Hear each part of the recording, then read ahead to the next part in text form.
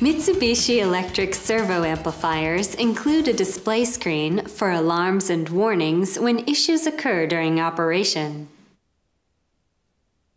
If an alarm or warning appears on the display screen, turn off the servo on signal and shut off the power.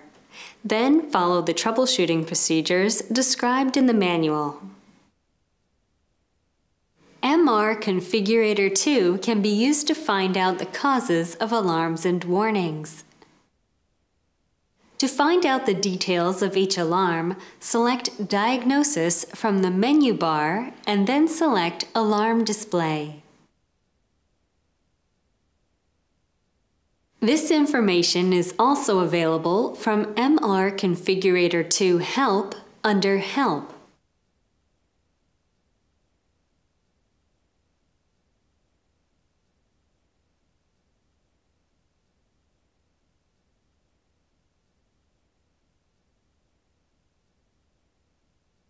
Warnings will be cleared automatically once the cause has been resolved. After resolving the cause, alarms are cleared by either performing an alarm reset or a CPU reset, or by turning the power off and on again. I will now describe some example alarms and their troubleshooting procedures. The alarm with an alarm code of 20.1 is the Encoder Normal Communication Receive Data Error 1 alarm. This alarm is caused by environmental factors such as noise. Noise can affect various electronic devices and can be generated from a wide range of sources. The intrusion of external noise can cause incorrect servo amplifier operation. Noise generated by the servo amplifier can also cause other equipment to operate incorrectly. Also, some noise generated by peripheral equipment will not affect servo amplifiers. When alarm 20.1 occurs, you must find and resolve the cause of the noise. The most common noise problem is due to the bundling of servo amplifier input and output wires with signal wires. Try running these wires separate from each other. If equipment near the servo amplifier generates significant noise, try installing a surge protector for this equipment to reduce the noise generated. If noise generated by the servo amplifier is causing issues, install a noise filter into the servo amplifier power circuit.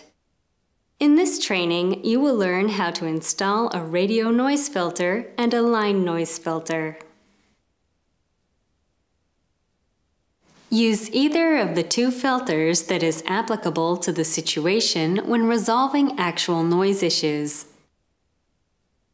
The FR-BIF radio noise filter reduces noise generated by the servo amplifier power supply.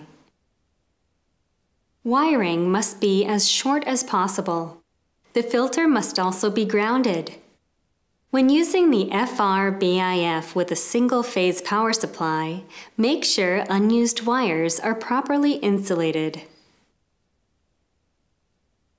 The FR-BSF01 line noise filter reduces radio noise generated from the servo amplifier power supply and output circuits. This filter can be installed to the servo amplifier main circuit and servo motor power supply wiring. All wires must pass through noise filters in the same direction and frequency. Using more filters for main circuit wiring increases the noise-reducing effect, but usually 4 filters are used.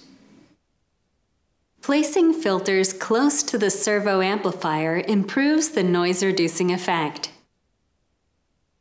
The alarm with an alarm code of 25.1 is the servo motor encoder, absolute position erased alarm. This alarm occurs when the battery has reached the end of its service life.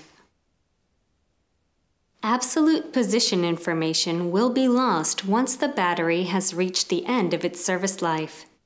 Replace the batteries periodically before they completely run out to prevent having to reset absolute positions. I will now describe the procedure to reset absolute position information if lost. First, replace the battery.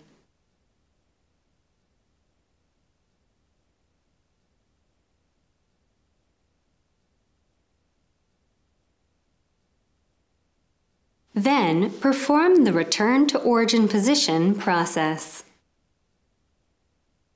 Turn on the power to the servo amplifier and make sure the alarm has been cleared.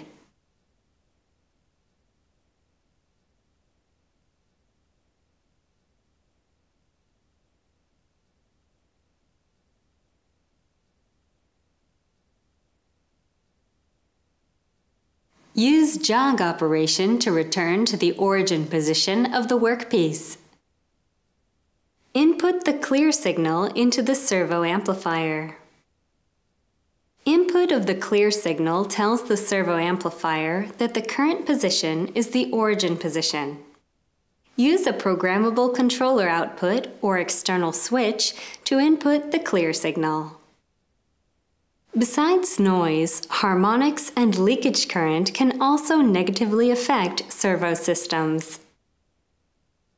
Alarm code 50.1 is the thermal overload error 1 during operation alarm. This alarm occurs when cables are disconnected or scrap material is jamming equipment. Objects can jam moving parts of equipment, causing them not to move correctly.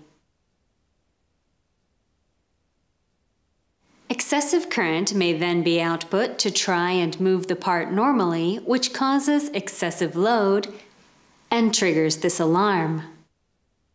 If this happens, check mechanical parts carefully.